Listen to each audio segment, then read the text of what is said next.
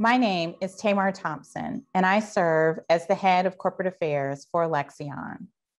We focus on transforming the lives of patients and families living with rare diseases and devastating conditions.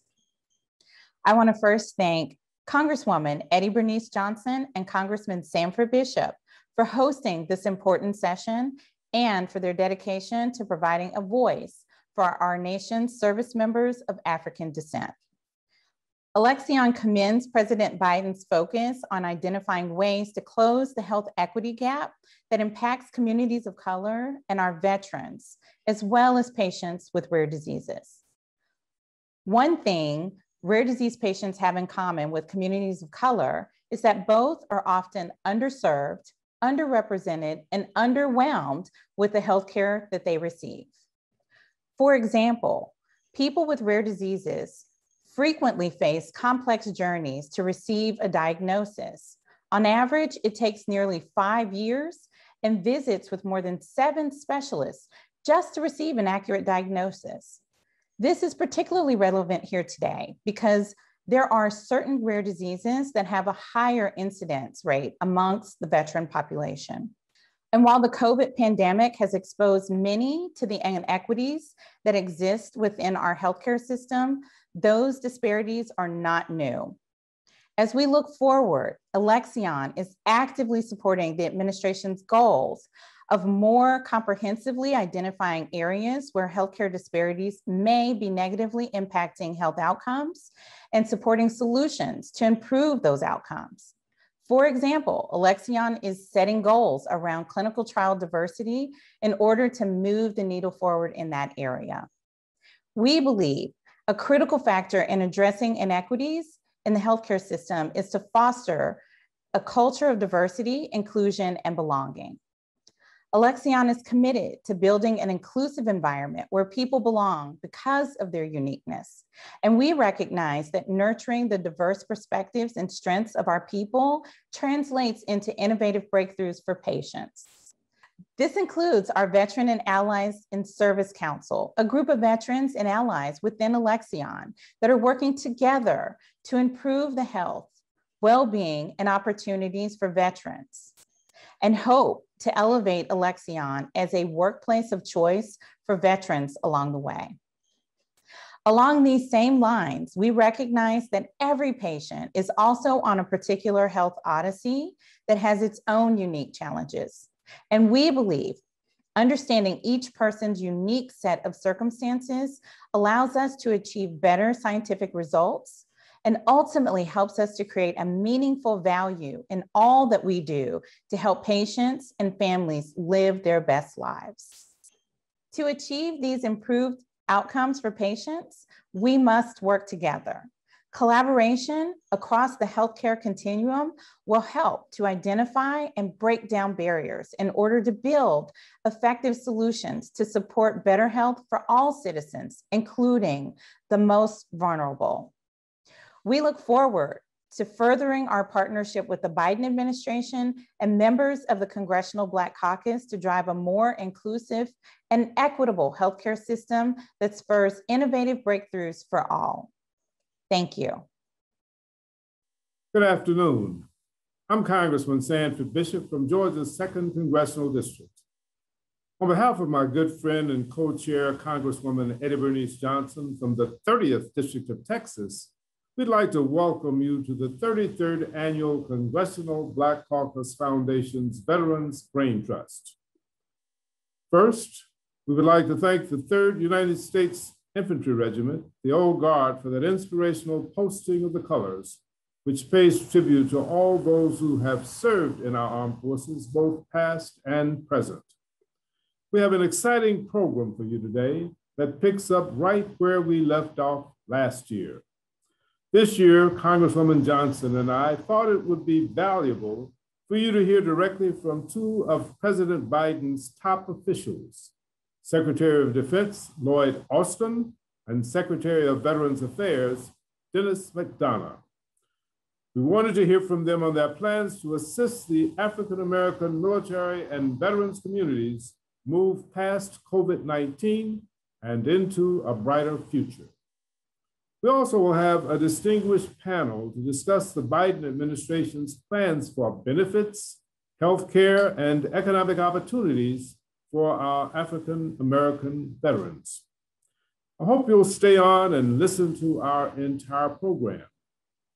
But first, please join me for our national anthem, the Star-Spangled Banner, as well as the Black national anthem, Lift Every Voice and Sing. They will be rendered by Rachel Webb, a talented young vocalist from the Dallas, Texas area. Oh, say, can you see by the dawn's early light what so proudly we held at the twilight's last gleaming, whose broad stripes and bright stars through the perilous fight o'er the ramparts we watched were so gallantly streaming, and the rocket's red glare, the bombs bursting in air, gave proof through the night that our flag was still there. Oh, say does that star-spangled banner yet wave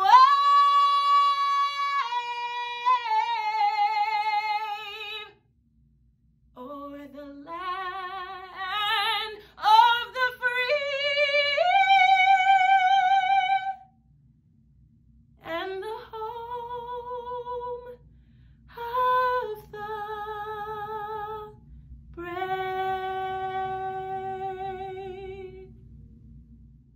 Lift every voice and sing till earth and heaven ring, ring with the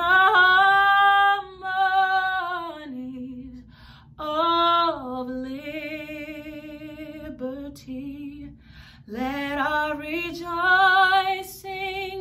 rise high as the listening skies.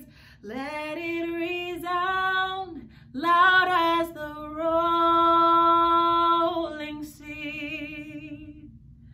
Sing a song full of the faith that the dark past has taught us. Sing a song full of the hope that the present has brought us. Facing the rising sun of our new day begun. Let us march on till victory is won. Thank you, Ms. Webb, for that lovely rendition of our national anthem, and Lift Every Voice and Sing. Ms. Webb was born and reared in DeSoto, Texas, in my district, and she is making our community proud every day. So I'm delighted that she could join us today. At this time, I'd like to introduce another North Texan, Mr. Robert Johnson, from the Veterans for Christ Corporation, for an opening prayer. Mr. Johnson is a United States Marines veteran who founded the Veterans for Christ Corporation to help teach transitioning soldiers about military benefits, family life, and spiritual advising. He also sits on my Veterans Advisory Committee and has been a strong advocate for veterans in North Texas. So Mr. Johnson, thank you again for joining us at this time. You're recognized for your invocation. I am so humbled to be here. I am also requesting all clergy to join me in praying for God's presence and blessing on our meeting. Would everyone please bow your heads? Father, I'm here. I'm here. I'm here because of you. Thank you for allowing this meeting and care of your servant leaders that are present.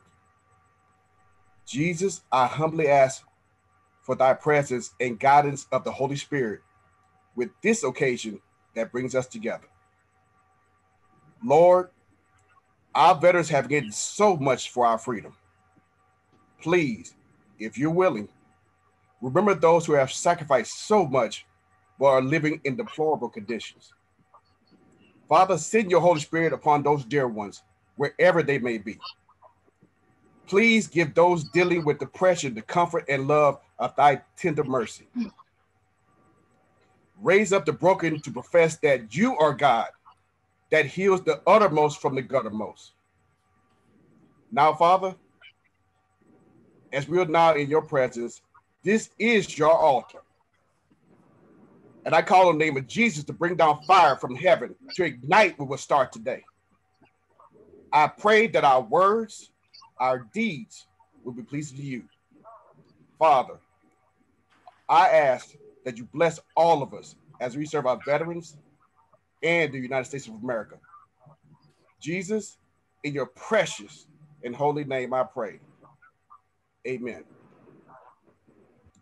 Thank you, Mr. Johnson, for that inspiring and uplifting prayer. As I mentioned earlier, this year marks the 33rd year of the Veterans Brain Trust and the 50th anniversary of the founding of the Congressional Black Caucus. Started by former Congressman Charles Rangel of New York in 1971, each year until 2020, veterans from across the country have convened in Washington to discuss the challenges facing African-American veterans. In recent years, we've had discussions regarding African-American veterans and the VA health system, the racial disparities in the healthcare delivery, ending homelessness among veterans, female veterans issues, and the challenges faced by our returning veterans from Vietnam and Afghanistan. Last year, we were joined by Dr. Anthony Fauci, former U.S. Surgeon General, Vice Admiral Jerome Adams, former U.S. Army Surgeon General Nadia West, as well as a distinguished panel to discuss COVID-19 and its impact on the African-American veterans community. We also have highlighted the contributions of African-American veterans throughout our nation's history. So I'm sure many of you watching today are aware African-American contributions to our military have often been overlooked and forgotten due to racism and the prejudices over the years. And we've brought together diverse groups of individuals from veteran service organizations, from colleges, universities, grassroots organizations, and elected and appointed officials on how to effectuate the change necessary to improve the lives of our African-American veterans community. I know that I can speak for my co-host, Congresswoman Eddie Bernice Johnson, in saying that we both wish that we could have welcomed you in person. As long as I can remember, we've gathered at the Walter E. Washington Convention Center each September for our Veterans Brain Trust. Due to the ongoing COVID-19 pandemic, however, this year marks the second year we've held our annual Veterans Brain Trust virtually. While we continue to miss the personal interactions and the fellowship, we must stay safe and defeat the scourge so that we can return our lives to some sense of normalcy. That brings me to the topic of this year's CBCF Veterans Brain Trust. the Biden administration, a new chapter for African-American veterans after COVID. You will hear shortly from Secretary of Defense Lloyd Austin, Secretary of Veterans Affairs Dennis McDonough, and a distinguished panel of experts from the VA on the efforts of the Biden administration to address the impact of COVID-19 and the impact that it's had on the African-American veterans community. We know already that African Americans have been disproportionately affected by the pandemic. They've suffered more deaths, more joblessness, and have had less access to resources. A July 2021 report from the National Center on Health Statistics found that African Americans saw a decrease in their life expectancy of 2.9 years during the pandemic. White Americans experienced the smallest decline of 1.2 years. When these inequities are considered alongside those of another vulnerable group, our veterans, the picture becomes even bleaker. Earlier this year, African-American service members accounted for 16% of COVID-19 cases in the VA system and 22% of deaths, despite the fact that they comprise only 12% of the overall veteran population in the United States. In addition, the veteran unemployment rate rose from 3.1% in 2019 to 11.7% in 2020, with African-American veterans experiencing even higher rates than white veterans. There have also been higher rates of mental health issues, housing concerns, financial need, food insecurity, and childcare issues, which the pandemic has exacerbated. Since we met in September of 2020, however, our country has made major strides in the fight against COVID-19. The gains we've made, however, are still tenuous. At the time of this recording, the more contagious Delta variant has become the most prevalent strain of COVID-19 in the United States. In addition, millions of Americans remain unvaccinated and unprotected, placing themselves and their families and communities at risk of infection, hospitalization, and even death. The good news is that our vaccinations, especially the Pfizer and Moderna vaccines, have been shown to be highly effective against the Delta variant. By and large, fully vaccinated individuals have not experienced the adverse symptoms that many associate with COVID-19. In fact, most COVID-19 hospitalizations and deaths in the United States have been unvaccinated individuals. As someone who has received both doses of the Pfizer vaccine, I strongly encourage you to protect yourselves and your loved ones and get vaccinated. In fact, I've been pleased to learn that under the Biden administration, the Department of Defense and the Veterans Affairs Department have made it a top priority to ensure that service members and veterans of color have access to the vaccine, given the disproportionate risk that they face. I'm also pleased that the VA will mandate that 115,000 of its frontline healthcare workers will be vaccinated against COVID-19 in the next 2 months. As Vice Chair of the House Military Construction Veterans Affairs Appropriations Subcommittee, I'm pleased to report that we've proposed significant increases for the VA for the upcoming fiscal year to address unmet needs in veterans' healthcare, mental health services, rural health programs, homeless assistance, and initiatives to improve the processing of disability claims. I'm also pleased to co-sponsor the bipartisan Veterans Economic Recovery Act, which requires the VA to implement a program to provide up to 12 months of non-transferable retraining assistance to 35,000 veterans who are unemployed due to the pandemic for training assistance for high-demand occupations. Finally, as the co-chair of the Congressional Military Family Caucus, I've introduced groundbreaking legislation entitled the EARN Act, E-A-R-N, to address the serious issue facing our servicemen and women of all backgrounds, namely food insecurity. This legislation will ensure that our military families have access to the Supplemental Nutrition Assistance Program in a timely and effective manner so that they won't have to worry about putting food on the table.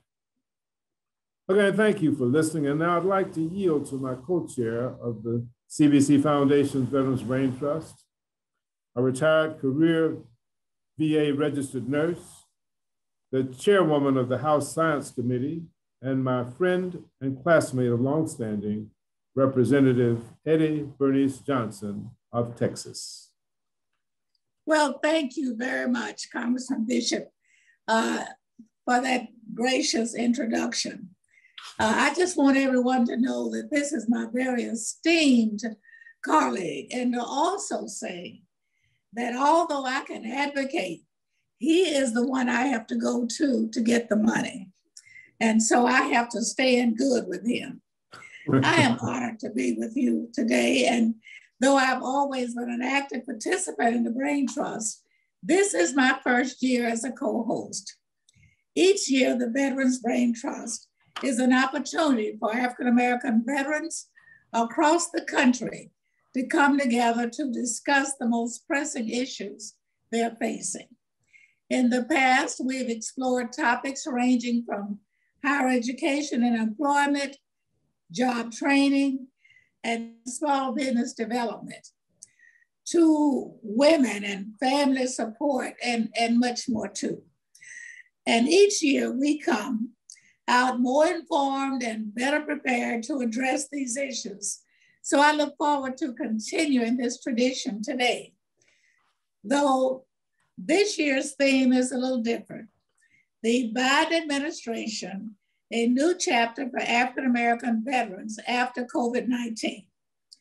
We will take a closer look at the care and benefits available to veterans as we face and after we have faced COVID-19 pandemic. As a former chief psychiatric nurse at the Dallas VA hospital, I have seen firsthand the challenges that veterans face every day trying to access quality, affordable health care. And that facility is in my district now.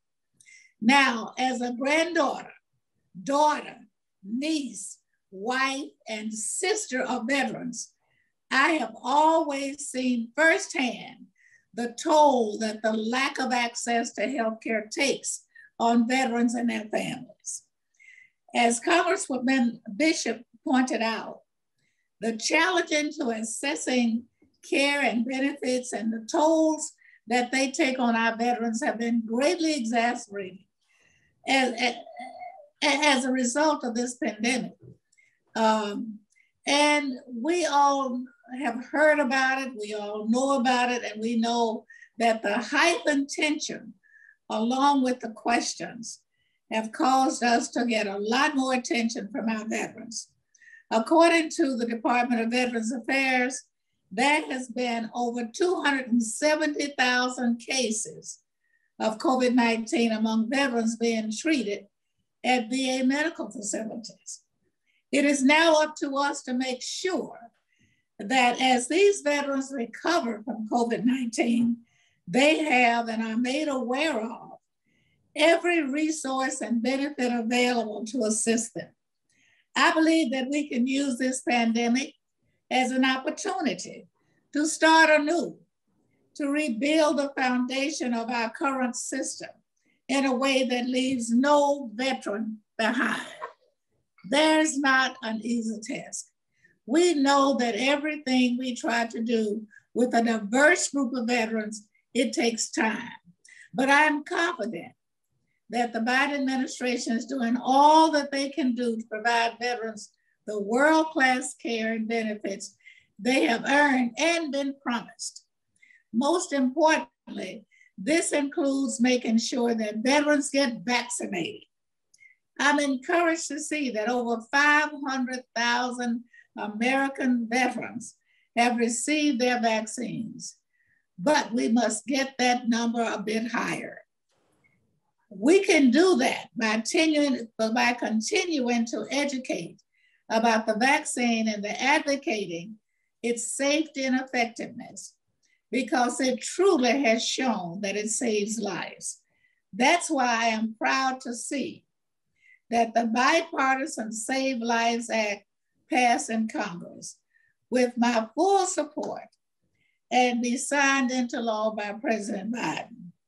This bill allows the VA to provide COVID vaccine services to all veterans, veteran spouses, caregivers to the extent that they are available. So be sure to encourage all of our veterans to take advantage of this. It is among the many pieces of legislation that President Biden has already signed and that support our veterans and their families.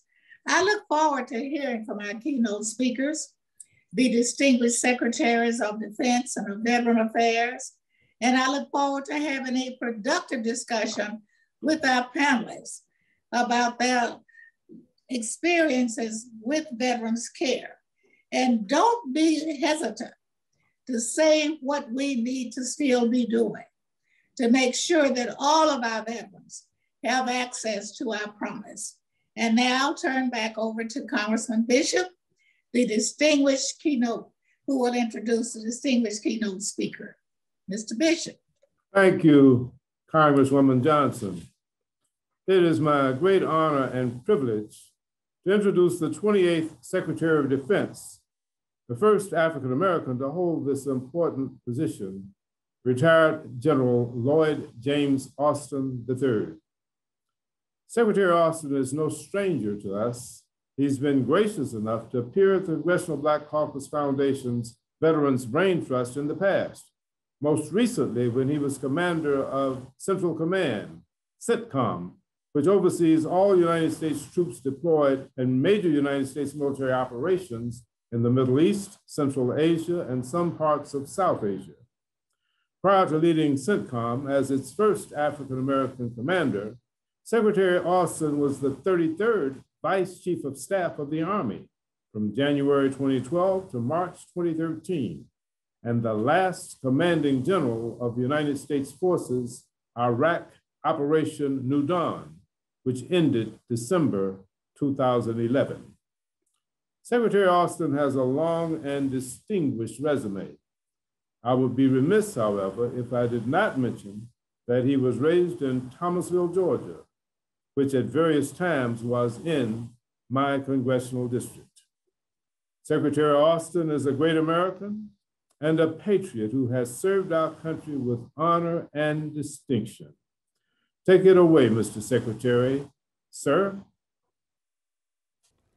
It is great to be back with the Veterans BRAINTRUST of the Congressional Black Caucus Foundation, especially as you celebrate the CBC's 50th anniversary. And let me thank my good friend, Congressman Sanford Bishop, for this kind invitation. You know, I am a son of South Georgia, and I count myself lucky to have grown up in Thomasville, a place that Congressman Bishop knows very, very well. I'd also like to thank Representative Eddie Bernice Johnson.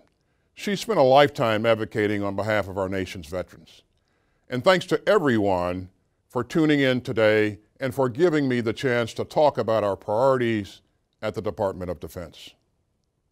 Our number one job is to defend this nation and to keep Americans safe. And to do that, we must develop the right people, the right priorities, and purpose of mission to take on any threat. You know, one of those threats is COVID-19. The pandemic has hit African Americans especially hard. And service members of all backgrounds have had to deal with illness and loss and strain. But thankfully, we now have vaccines, and they're safe, they're effective, and they provide an extraordinary defense against serious disease, hospitalization, and death. The word has gotten out among my fellow African American veterans. In fact, according to the VA, we have the highest vaccination rate compared to our Hispanic and white counterparts. And last month, I directed our military departments to immediately begin full vaccination of all service members on active duty or in the ready reserve, using life-saving vaccines with full FDA licensing. Before making this decision, I consulted with top medical experts and leading scientists in our own service leadership and the President. And I also thought about my time commanding troops in Iraq. You know, back then I fought hard to make sure that my soldiers had the body armor that they needed in combat. I'm following that same principle now. We're going to come together to finish the job, urgently, professionally, and compassionately.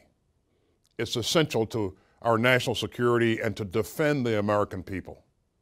We still have plenty of work to do to defeat COVID-19, but I'm also looking to the challenges of the future to ensure that we continue to have the very best fighting force on earth. And we can't do that unless we're attracting and retaining the best possible talent from every American, everywhere. And so that means building diversity and equity and inclusion into everything we do. You know, when I was a young cadet at West Point, my plan was to serve for 5 years in the Army and then get out and go to law school. But you know, I quickly learned that I loved being a soldier. I loved leading soldiers and I loved serving my country. So instead of 5 years in uniform, I spent 41. And I don't regret a minute of it.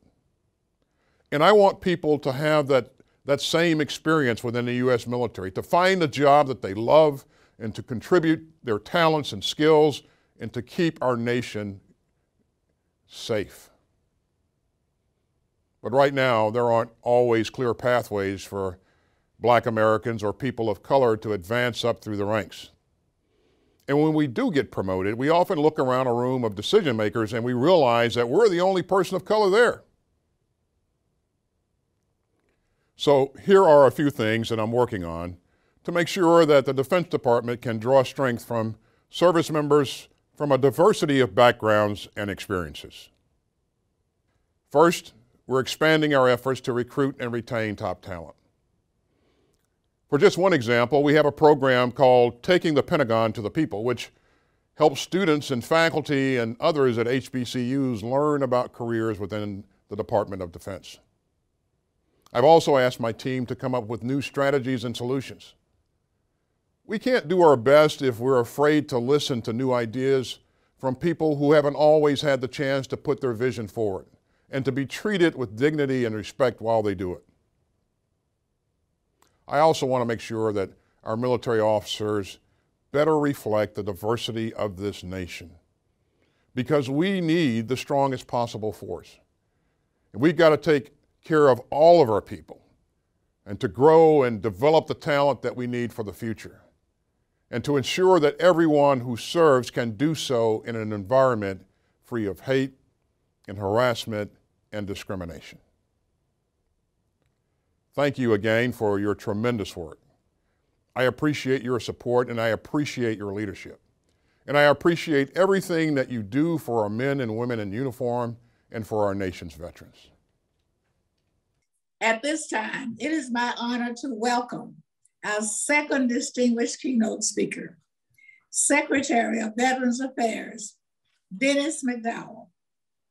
Secretary McDowell was nominated by President Biden to serve as Secretary of the VA and was sworn in on February the 9th, 2021. He has previously served in the Obama administration. That's when I met him. As the White House Chief of Staff, the Principal Deputy National Security Advisor, and Chair of the National Security Council Deputies Committee, among several other security-related roles. I have been in his presence in and outside this country. In these capacities, he has helped shape the Obama administration's work and on behalf of military families and veterans. He has also held several senior leadership and policymaking staff positions in Congress and has contributed to the passage of legislation that will benefit our military and veterans for generations to come. And so with all that said, I am now proud to introduce Secretary McDonald.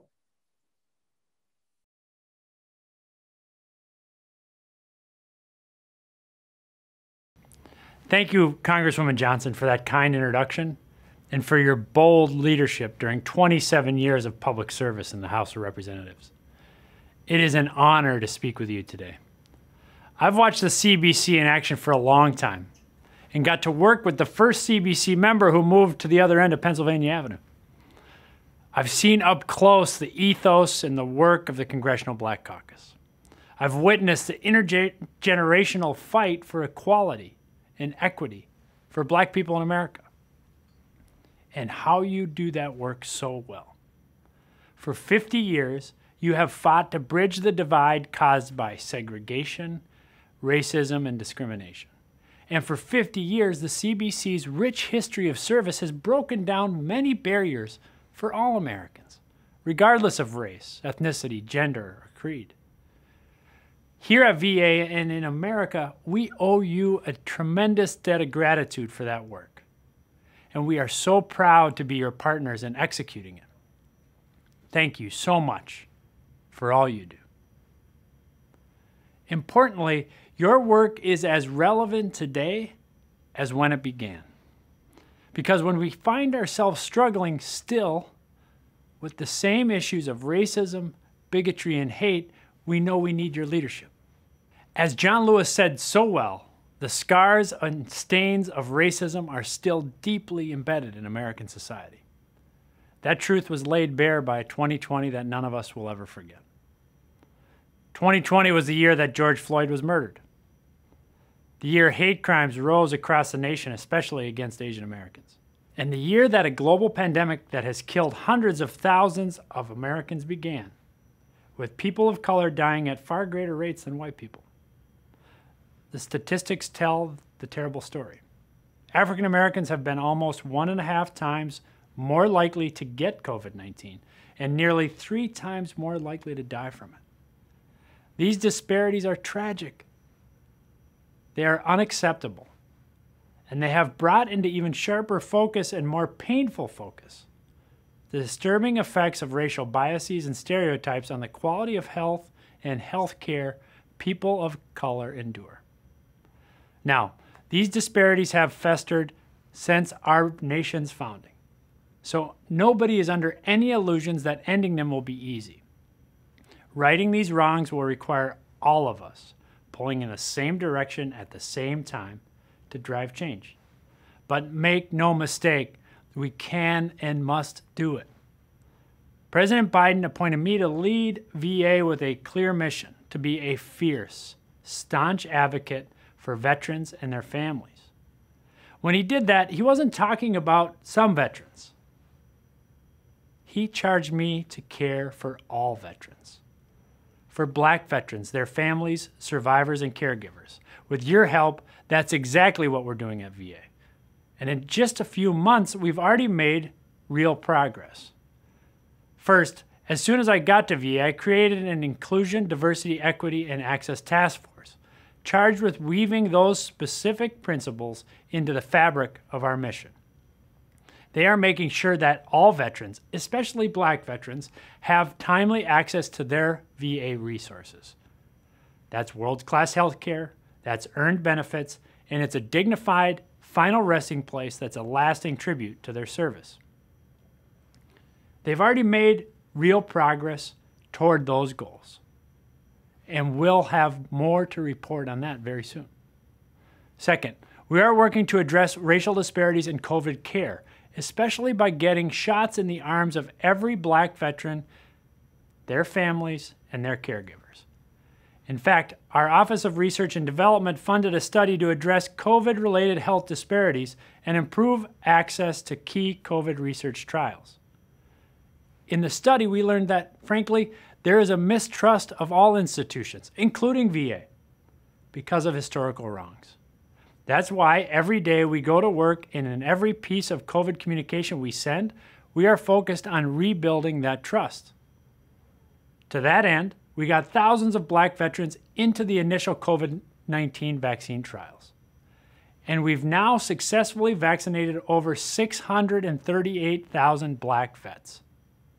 That's 59% of all the Black veterans in our VA healthcare system. And our average healthcare trust scores among Black vets since March of this year is 91%. And let me just say this to everyone watching. If you haven't been vaccinated already, please, please, please do so. I can't repeat this enough. 99% of those dying from COVID right now are unvaccinated. In other words, almost every COVID death from this day forward is preventable. The vaccine can save your life, protect your families, and protect our veterans. Please get it. Third, and perhaps most importantly, we are focused on creating a workforce that looks like America, not only because that's the right thing to do, but because it can save lives. This is perhaps most clear when you look at the tragic case of racial disparities in newborn deaths. Black newborns are 3 times as likely to die as white newborns, which is itself a horrific encapsulation of the systemic racism of our nation's healthcare system. But a recent study found that this crisis can be addressed in the simplest of ways. Hire Black doctors to take care of Black babies. The study showed that when the doctor of record for Black newborns was also Black, the baby's mortality rate was cut in half. This is true for adults too. A similar study showed that Black doctors treating Black men could reduce the Black-white gap in cardiovascular disease mortality by 19%. In other words, if our country has doctors and caregivers who look like the population they serve, we can save the life of a newborn, of a friend, of a father or mother, brother or sister. And in so many cases, we can save the life of a veteran who fought for our country. That's why we are working with more than 200 minority-serving institutions to train, manage, and develop a future healthcare workforce that looks like America.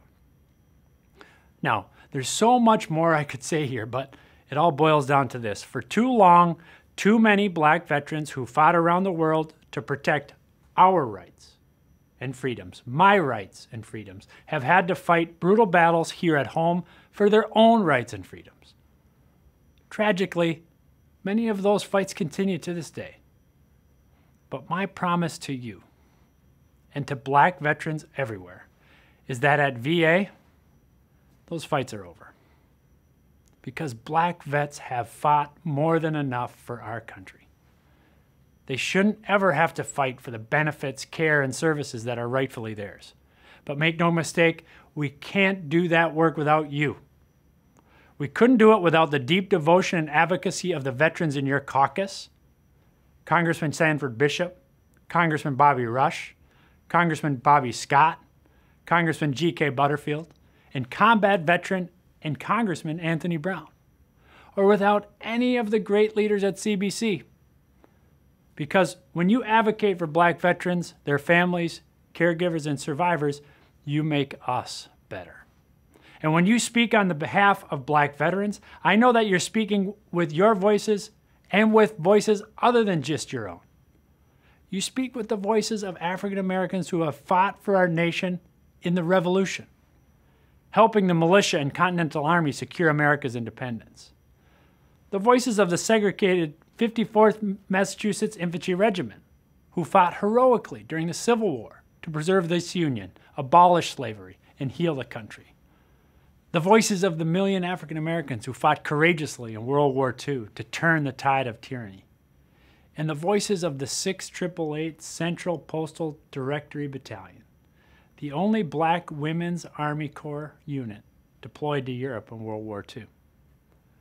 For that reason, and so many more, I promise that when you speak, we at VA are going to listen.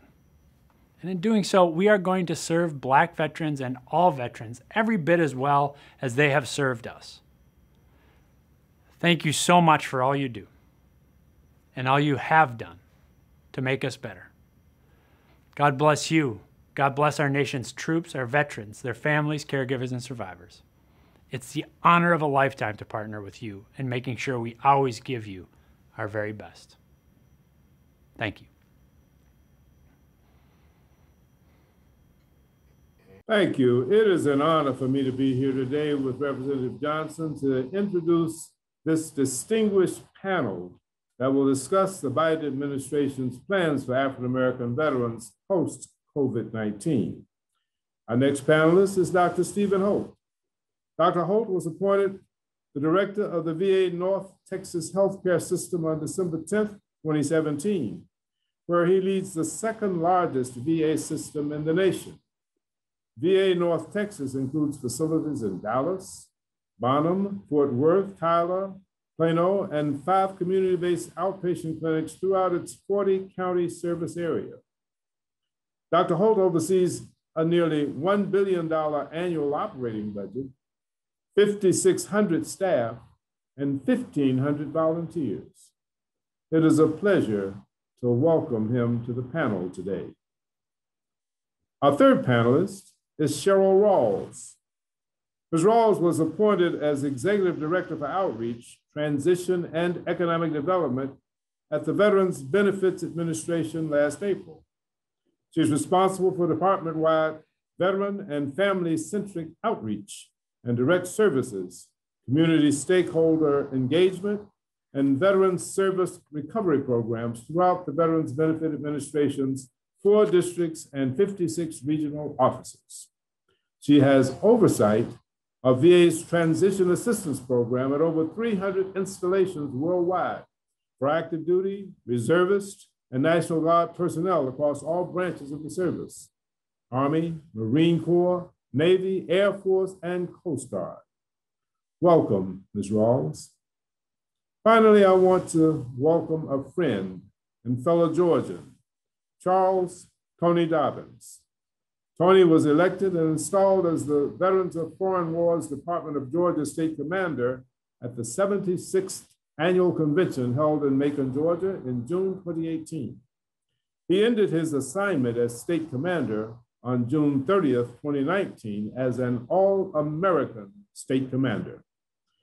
Past State Commander Dobbins spent more than 20 years on active duty in the United States Army from November 1974 to May of 1995.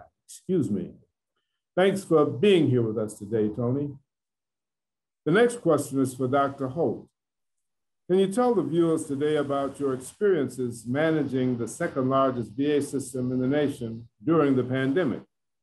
What have you seen in terms of the impact of COVID-19 on the African-American veterans population in terms of their physical and mental health? Have you seen an influx of veterans recently due to the Delta variant? Thank you very much for that question. Let me begin just with a global answer and say, the VA, as America's healthcare system, is as strong as it is thanks to the incredibly aggressive oversight of Congress. We have managed to come a long way through public practical interest in ensuring that we perform very well. Globally, African Americans, as far as COVID vaccine goes in the VA, lead the way with only one group, Asian Americans, having a higher vaccination rate than African Americans. Unfortunately, though, here in Texas, because of the strong anti-vaccine campaigns and things and misinformation, we can't say the same. My African American fellow disabled American veterans are a few percentage points behind in terms of vaccination. And penetrating into the community to build that trust, to get people in to get that vaccine, which is so critically important to protect them. Never have we had vaccines with this degree of efficacy before, this degree of safety. It's been hard to get that message out there, even though my medical center is very close in many respects to my major African American populations that I serve. And by contrast, I'm going to say I've had 99, the last data check I did, I've had 99 African Americans admitted with COVID compared to 91 Caucasians. African Americans only make up 24% of my patient population versus 60% for Caucasians. So the good news is it looks like they're using my services. The bad news is we're seeing a lot more COVID than we should be expecting to see based on the population at hand.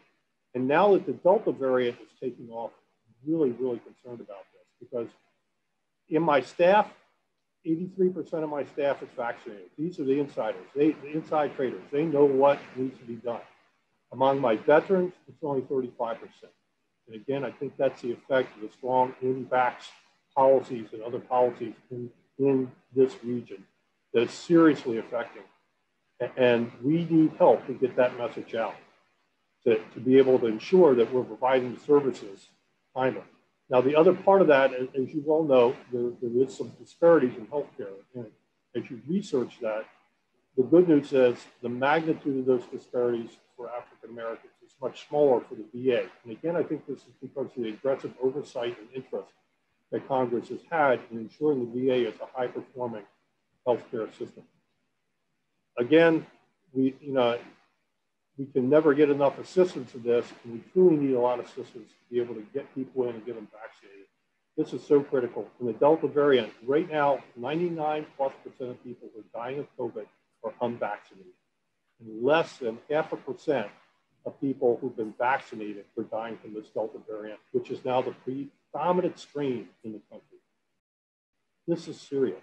We had this thing virtually licked, but now we're dealing with the pandemic of the unvaccinated. I hope that answers your question, sir. Many thanks, Dr. Hope, for that very insightful answer. Ms. Rawls, I want to turn our attention to the economic impact of the pandemic on veterans, especially the African-American veteran community.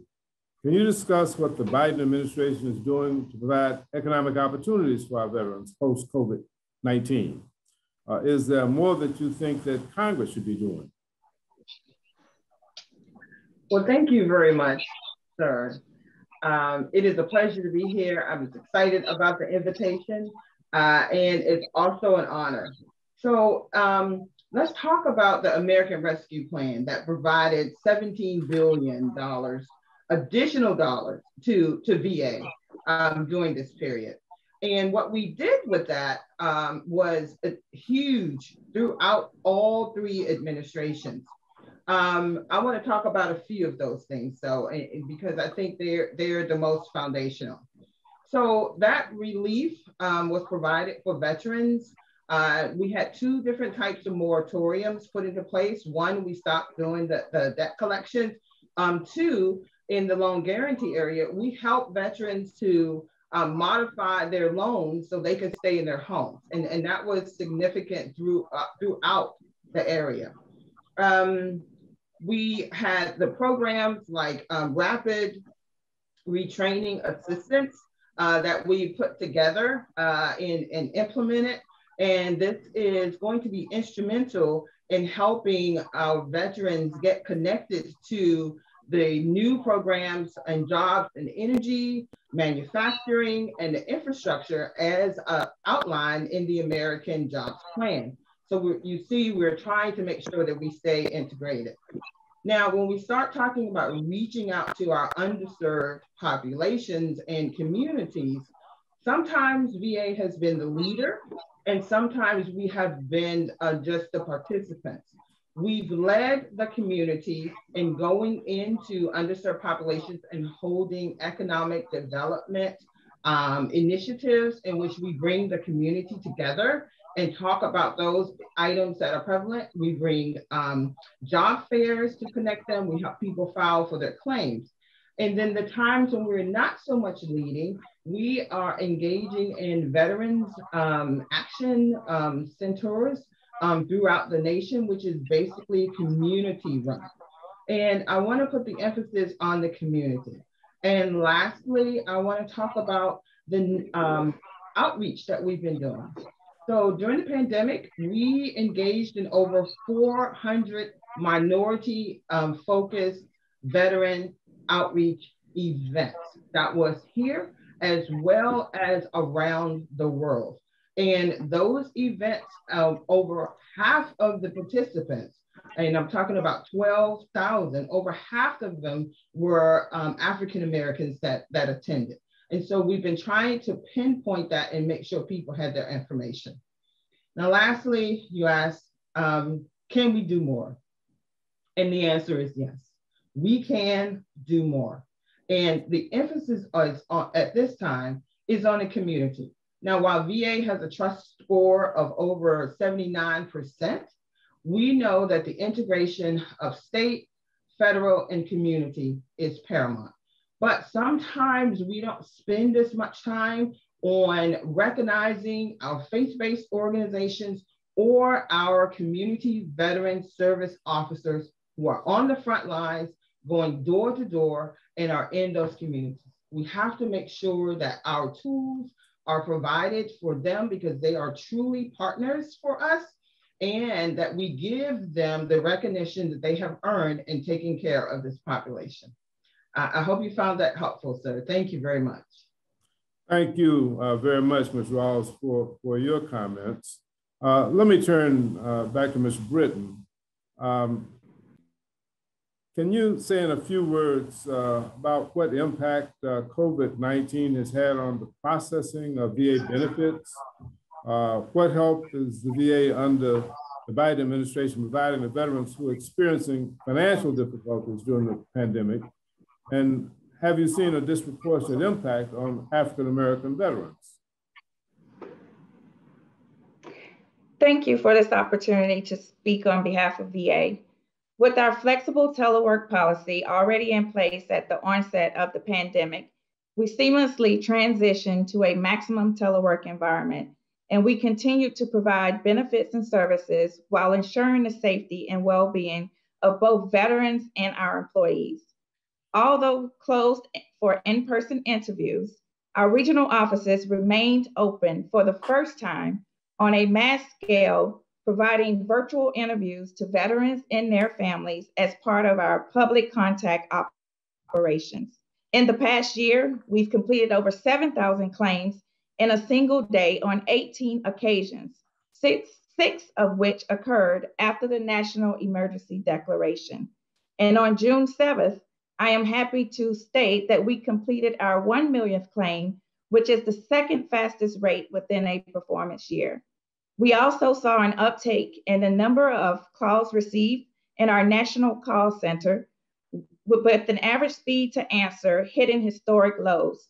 We were able to exceed previous year's performances, resulting in 5.2 million calls being answered in an average of 27 seconds, with a 1.4% abandoned call rate, which includes 144 of 185 days of our calls being answered in less than 15 seconds. Despite a few operational obstacles, VBA continues to serve veterans during the pandemic at a level that honors their service. With the support of President Biden and Congress, VA has been able to offer additional education and training opportunities. As part of the American Rescue Plan of 2021, the Veteran Rapid Retraining Assistant Program, also known as VRAP, provides veterans who wouldn't otherwise be eligible for educational benefits with the funding for high demand occupations. This program provides nearly $400 million in retraining assistance for veterans who are unemployed due to COVID and do not have other veteran education benefits. We've also taken deliberate steps to provide financial relief during this period. For example, VA suspended collection of debts, and we also work closely with home loan lenders to extend forbearance and prevent foreclosures on veteran homes. We do not currently have any type of study that tracks the direct impact on COVID on African Americans. However, as part of the new equality services under the Biden administration, we are reviewing on a large scale potential impacts on the African American community. With that said, we can never underestimate the power of knowledge, and it being a major key to growth within the African American community. An important part of the equation to increase in benefit and service utilization amongst African Americans is educate, educate, educate. To assist with increasing awareness, each regional office has a Minority Veterans Program Service Coordinator whose sole responsibility is to develop strategies and programs targeted to minorities. VBA also is partnered with the VA Center of Minority Veterans to develop a plan to evaluate and address the lower overall life satisfaction for African Americans based on what is known as the 2019 Post-Separation Transition Assistance Program. As Ms. Rawls indicated, our veteran service organizations are also located at each regional office, and county VSOs are available within individual communities to serve as advocates for our veterans. We see our VSO partners as a gateway into interacting with VA. I encourage all veterans to use them as a trusted resource. We've also established faith-based outreach, which is a key outreach element to establishing and leveraging relationships within our community churches. In my previous role as the Assistant Director for the Baltimore Regional Office, I witnessed the power of this relationship and how it can help VA spread the word about VA benefits and services. But more importantly, how this relationship helps with educating veterans and lessening mistrust and skepticism among our African American community. Last but not least, we implemented the VA Solid Start program in December of 2019. This program not directed or tied to any race, takes a proactive approach to bridging the gap from transition to civilian life. We have dedicated staff whose sole responsibility is to make three calls to service members within their first year of exiting the military. This dedicated staff provides direct support with all VA benefits and services and can help veterans connect with the appropriate benefits that meet their needs. Additionally, as part of this program, we provide priority contact to veterans who have had a mental health exam or appointment within their last year of active service. In acknowledging mental health as a tremendous impact on the African American community and other communities at large, it is important that we have effective avenues in place to raise this topic to the surface for conversation. I encourage our African American community and all service members to engage freely with their VA Solid Start agents on mental health issues to increase the utilization of benefits and services. I hope that has provided you, sir, with some insight into what VA is doing to ensure that our services remain consistent through COVID, as well as ensuring that there is no impact on the African American community as we continue to deliver benefits to our service members. Thank you so much, Ms. Britton. Those comments were very, very helpful. Finally, I'd like to turn to Tony Dobbins, the Veterans of Foreign Wars Georgia State Adjutant. Mr. Dobbins, what's the VFW's perspective on what the Biden administration can do to help our nation's veterans and to provide them with economic opportunities as we hopefully emerge from this pandemic?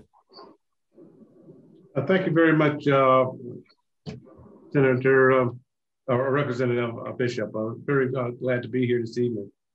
The VA is currently comprised of three administrations: the National Cemetery Administration, the Veterans Benefit Administration, and the Veterans Health Administration.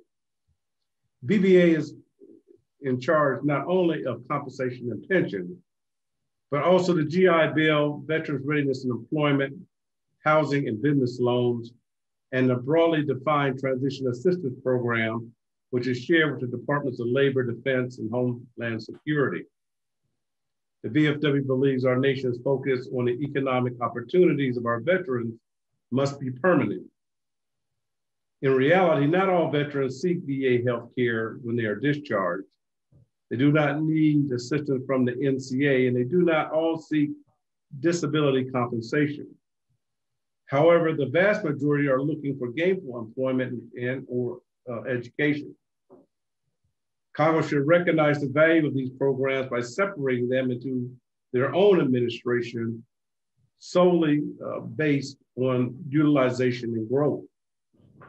The VFW has long proposed that Congress create a fourth administration under VA with its undersecretary whose sole responsibility is the Economic Opportunity Program. This new Undersecretary for Economic Opportunity would refocus resources, provide a champion for these programs, and create that central point of contact with VSOs in Congress. We urge Congress to introduce legislation that will establish a fourth administration of VA to oversee benefits and such as the GI Bill, Veterans Readiness and Employment, Home Loan, and Economic Opportunity Center benefits. Many of these economic opportunity issues fall under VBA to administer. The VFW believes VBA's organizational structure needs updating. These changes would allow the new fourth administration to utilize its own IT resources without sharing with compensation and pension. It would also allow the new undersecretary to focus these critical programs and expand access to all veterans, especially underserved veteran populations across this country. And that concludes my comments, sir. All right, thank you, Mr. Dobbins. We have about 10 or so minutes left, and I want to throw open for a few questions in the time that we have remaining. So be brief in your responses. Ms. Britton and Ms. Rawls, what have been the biggest casework issues that you've seen among veterans during the pandemic? Certainly, sir. The first single biggest issue has been vaccinations and exam completions. With African Americans across the US having a low rate of vaccinations, I would like to highly encourage vaccinations, and if they are scheduled for CMP exams, to please report to those exams. Although we continue to hold claims where veterans do not feel safe reporting for the exam, we encourage veterans to report to those exams as soon as they feel comfortable doing so. This is important for veterans to know and understand that the exam is a very critical component needed to complete the claims process. Ms. Rawls? Thank you very much. And as Ms. Britton said about vaccinations and exams, I just want to add to this another layer that has been impacting Black veterans. And that is being able to be affiliated with a veterans organization, in their community to get assistance and help. And we know that we sometimes don't get all of the help that is out there. We have to lean in, but we do this a lot face-to-face. We like to talk to people. And so one of the things that the pandemic has done is not allowed us the face-to-face interaction. It has widened the gap for those who are not electronically inclined, many of our elderly. And then when we look at our schools and our veterans who need assistance there, they have not been able to talk to their vet reps on campus. And so it's just been that disconnect that is continuing to widen that gap. So you can't get that information out there about getting the vaccination or getting to your exam that is safe, because we spread a lot of information by word of mouth. Thank you. I'd like to throw this question open to the entire panel. Black veterans are substantially overrepresented among homeless veterans, comprising 39% of the total homeless population, but only 11% of the total veteran population. Can you elaborate on this topic and discuss the VA's efforts to properly transition servicemen and women from the military into their civilian communities while ensuring that veterans are aware and provided the benefits that they deserve? Past Commander Dobbins, let's start with you. Thank you, sir. The best way to ensure success for transitioning service members is to make sure they fully utilize the Transition Assistance Program TAP. Education, employment, housing, healthcare, and benefits are all important aspects of a veteran's life, and those begin at the TAP classes. Making sure service members have a productive transition is a top VFW priority. We have service officers at 26 military installations assisting transition service members file for their care and benefits before leaving active duty. The best way to ensure success in transition is to make sure there aren't any gaps in care and benefits. And that's what our service officers do for them. Thank you, sir. Dr. Holt. Yeah, we're very fortunate that the VA undertook the elimination of homelessness. But we not achieved that goal. We have put a lot of resources. I have about 170 people servicing a little over 7,000 veterans in this North Texas area who range from at risk of homelessness to being out on the streets. And it's an effort that we have to continue to work. I mean, we're very fortunate to have the resources that have been given to us. We have made, I think, substantial progress, but it's still 7,000 of my veterans are at some level of risk. And, you know, again, what you're hearing from the other panelists as well, in order to really do well, we have to provide great healthcare, housing, and honor through meaningful employment. Unfortunately, VA is able to bring these together, but we've not solved the problem completely, and we're highly dependent on the partnerships we have with the community, like the VFW, for instance. And again, getting people in. The earlier we get these veterans into the system, the less it takes to get them back to a meaningful existence. It's safe, secure housing, health, and again, honor, meaningful employment. So this is a community effort. We so greatly appreciate the resources we've been given, and we so greatly appreciate the partnerships that we have with the various veteran service organizations, churches, and other groups that are just so interested in taking care of America's heroes. Let me throw this one out. I'd like to ask a question for the entire panel. What efforts is the Biden administration taking to address the issues of equity, diversity, and inclusion in the Veterans Administration? Ms. Britton, you want to comment on that? Yes, sir. So earlier in my testimony, not my testimony, but earlier in my speak, I did speak about how under the Biden administration, we have those new programs that we are looking at to really focus in and identify what impacts we see on the African-American community. So we partnered with the Biden administration as well as our transitioning department ran by Ms. Rawls. We'll continue to work with and under the Biden administration to really focus in on identifying some of those issues and then developing the necessary programs to align with those issues to get the best out of it.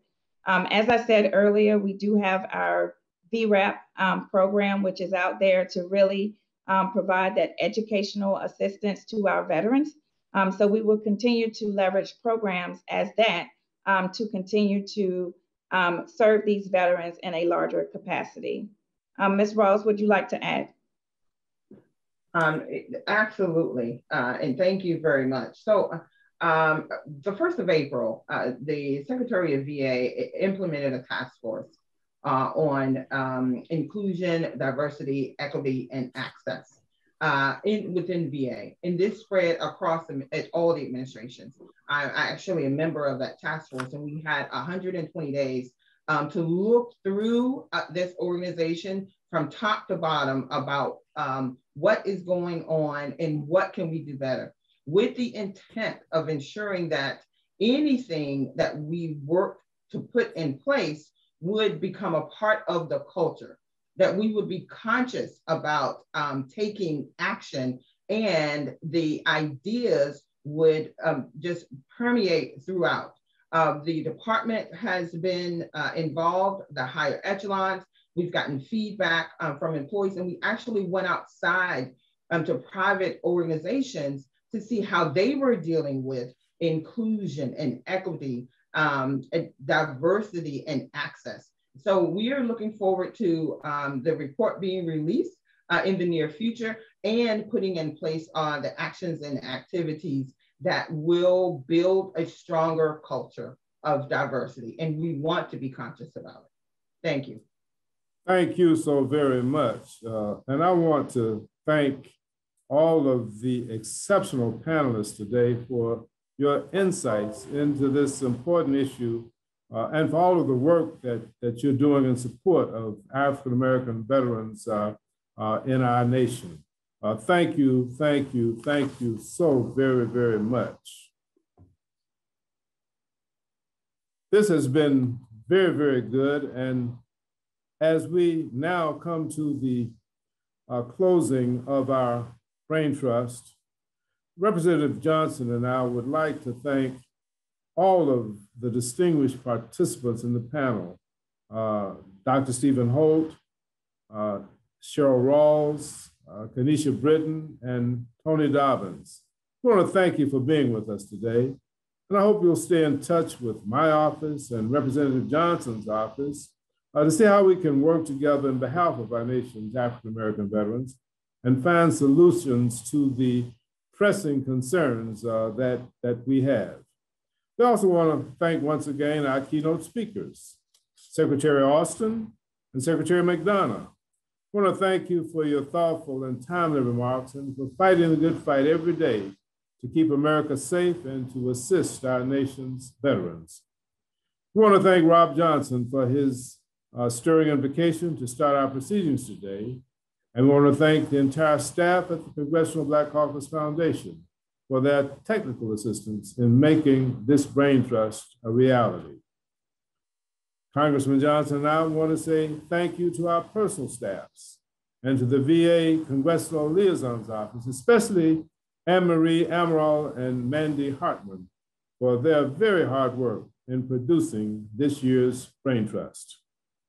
As we close, let us reaffirm and paraphrase the words of Abraham Lincoln, which have become the motto of the United States Veterans Administration: to care for him and her who shall have borne the battle. Thank you for your participation. God bless you, and God bless America.